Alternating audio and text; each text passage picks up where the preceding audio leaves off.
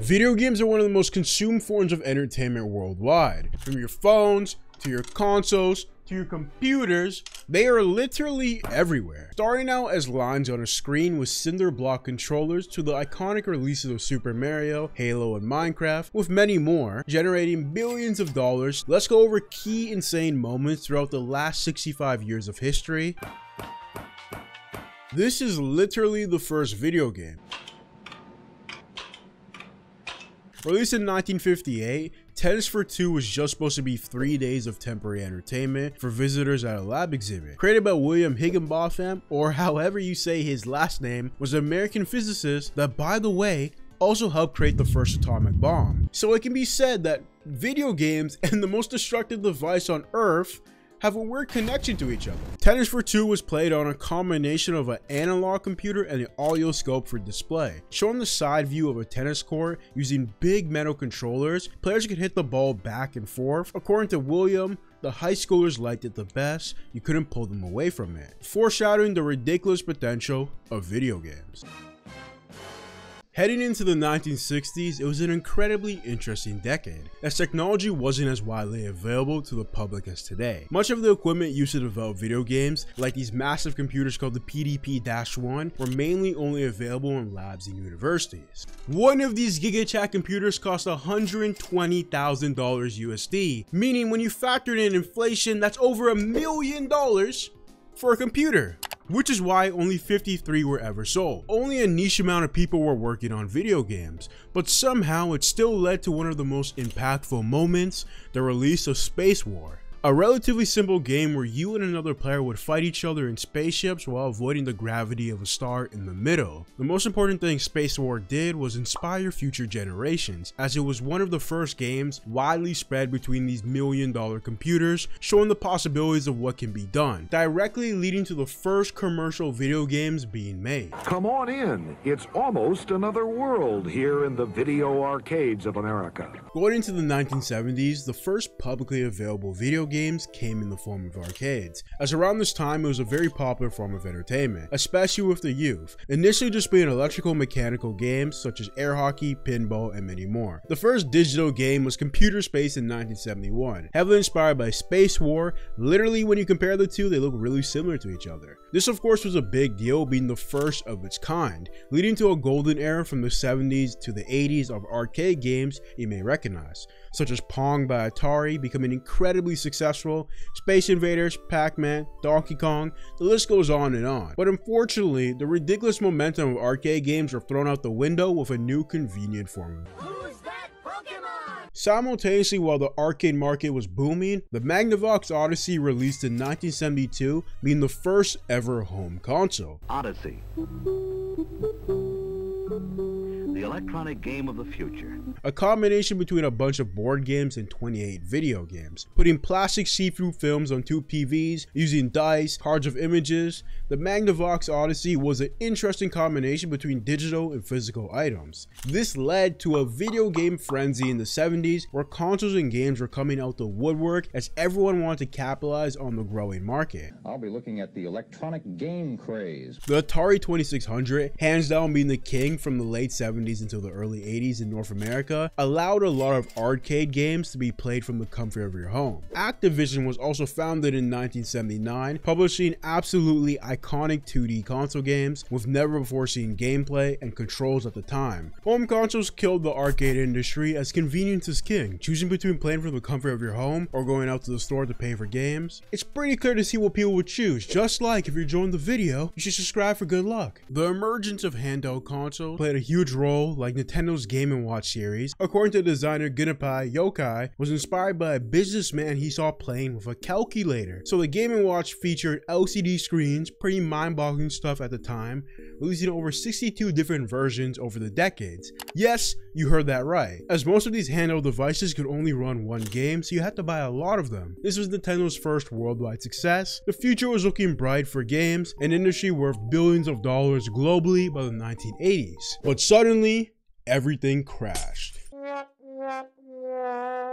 Earnings for the industry peaked at $3 billion Only 2 years later, sales plummeted to a paltry 100 million. Going into the 1980s, North American stores were filled with horrible games, as a bunch of companies saw Activision's success with developing titles for Atari such as Kaboom and Pitfall and many more. They wanted a quick cash grab, as back in the day, anyone could make video games. There was no filter to remove trash, ruining consumers' trust with games, as people didn't know what was good or bad. You couldn't go on YouTube and just pull up gameplay. It was definitely a different time, so reputation was incredibly important. One of the main culprits that nearly destroyed the video game industry single-handedly was E.T. for Atari, arguably the worst game of all time. Rushed, releasing 6 months after the movie, poorly designed, was meant to be massive based on one of the greatest films ever, and having over $22 million invested into it back in the day. If you factor in inflation, that's big money, making it one of the most expensive video game flops of all time. This demolished Atari, never really recovering. Let me know in the comments if any of you knew they released a new system in 2021.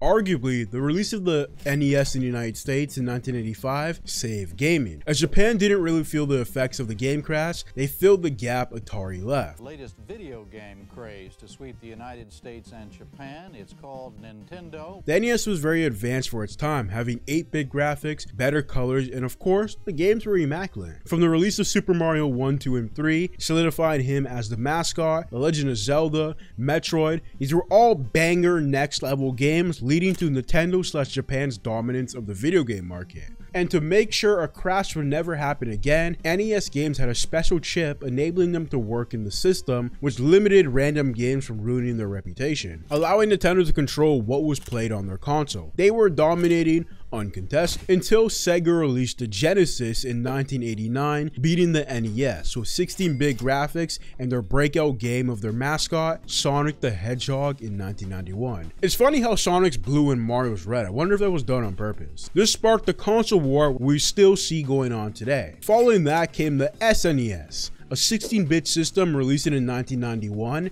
Comparing it to the NES, you can see how much more advancement and detail it brought. Simultaneously, while this console war was going on, a new era was on the rise. Similar to how home consoles dominated arcades, the rise of home computers were posing a similar threat. Gaining popularity rapidly in the 1990s, computers had a major advantages over consoles: 3D graphics and online access allowing for multiplayer games. This led to the rise in first-person shooters, massively multiplayer, and real-time strategy games, such as Wolfenstein 3D, Doom, that both popularized the FPS genre, Ultima Online, EverQuest for MMOs, and Warcraft/Sid Meier's Civilization for RTS. Yeah, it was looking like computers were going to dominate consoles, forcing them into extinction. While this was going on, an interesting controversy was growing in society. This is a copy of the packaging.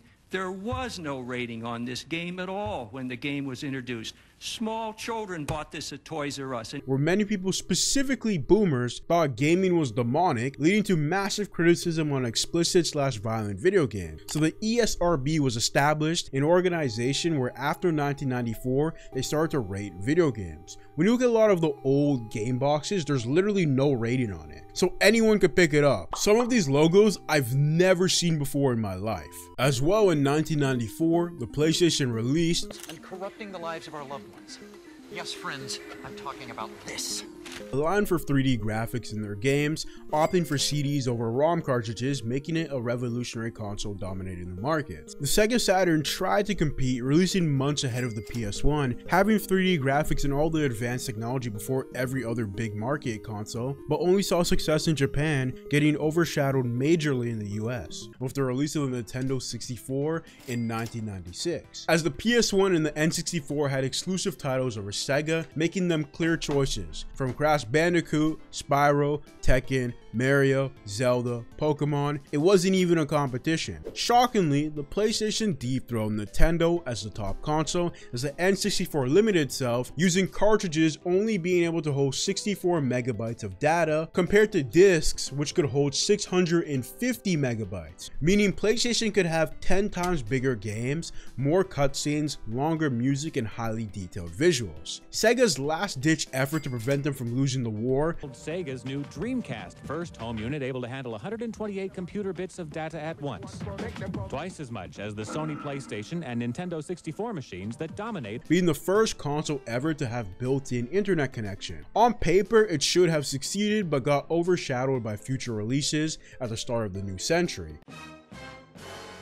Going into the 2000s is where everything changed for gaming. The PlayStation 2 released, further expanding their dominance. Now being able to play movies, DVDs, and music CDs, it became more than just a video game system, making it the most sold console of all time, as back in the day, phones weren't as widespread. Most people were just pulling up the Blockbuster and renting out movies. Following that came the GameCube, the first Nintendo system to use custom-sized discs, not really gaining the success Nintendo really wanted.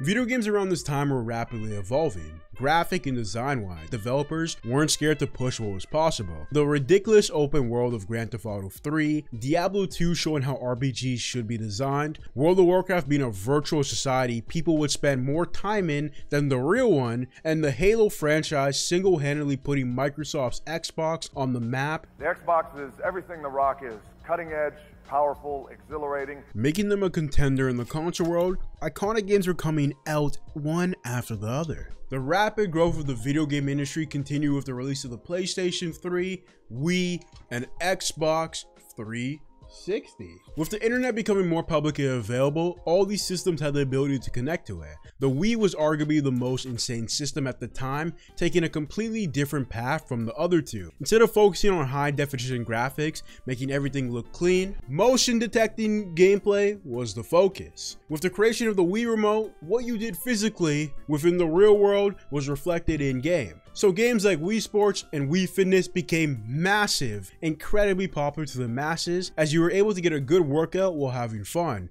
at the comfort of your home. Grandmothers were playing this game. A billion IQ idea leading the Wii to become the most successful out of the three consoles. Plus, Nintendo had a great monopoly on handheld devices, with the Nintendo DS being a genius design with 2 screens and touchscreen. As console and PC gaming were dominating, another form of video game was quickly rising. Heading into the 2010s and onwards, phones became a lot more widespread. Nowadays, damn near everybody has one. With the introduction of the Apple App Store and the Google Play Store in 2008, apps were being made left and right. Some of the most famous titles being Angry Birds, Candy Crush Saga, Subway Surfers, Pokemon Go, Fruit Ninja, and many more. These apps weren't technological marvels, rather simple designs with easy to understand addicting gameplay. The biggest thing mobile games brought was a freemium model, allowing app developers to make tremendous amounts of money. The way it works is most apps are free and designed in a way where you're initially progressing very rapidly, hooking you into the gameplay. Then all of a sudden, the game gets really hard, which is when you're offered premium items to purchase, speeding up your progression. If you played a mobile game, you've probably experienced this in some type of form, which is one of the reasons why they're insanely profitable, plus they don't cost a lot to make, while console and PC gaming went a completely different direction. Triple A gaming, aka games that have millions of dollars invested into them during marketing or development, became the norm, especially with the emergence of next-gen consoles for PlayStation, Xbox, and Nintendo. This led to a flawed mentality where a lot of game publishers think the more money it costs to make a game, the more successful it will become, creating a massive risk where it has to succeed at insane levels, otherwise it's a failure. Some did very well, like GTA 5, which had over $200 million of budget, Call of Duty MW2 with 250. Spending hundreds of millions of dollars can work, but in my opinion, this caused the rise of the video game monetization. From DLCs, loot boxes, cash shops, and battle passes, a lot of games are designed now for longevity to maximize profit. Hence why GTA 6 hasn't come out yet, reportedly having a $2 billion budget. I can't wrap around my head how that's even possible. Why rush GTA 6 when it's probably going to kill GTA 5's popularity that still sells millions of copies to this day? Another side effect of AAA games was the rise of indie titles, created by small teams or even a single person with low amounts of money invested, such as Minecraft, Fortnite, Terraria, all starting out as small and then becoming some of the most popular games of all time, proving you don't need tens of millions of dollars to make a successful game. An innovative idea can really carry. Which leads us into the current day situation where there's a growing opinion that gaming isn't fun or has gotten boring. And this has some truth to it. Just looking throughout the entire history, the rapid evolution has slowed down. As back in the day, every 10 years or new console was revolutionary. In my opinion, gaming itself isn't boring, amazing titles still release every year like Elden Ring and God of War, but rather a lot of gamers have been playing for a long time and need a new type of stimulus that new graphics won't give them. For example, if you start playing video games for the first time this year, everything would feel amazing, fresh, and new, being something you've never done before. Fast forward 10 years, if you're still doing the same thing, it's of course gonna get boring. Hence why a lot of experienced gamers with years under their belt are craving for something different to shake up the entire industry, which will probably be virtual reality, as that's vastly different from anything in gaming history. But time will reveal what happens. Thank you very much for watching. Don't forget to subscribe for good luck, and check out this video next if you're interested in the insane history of MMOs. Peace.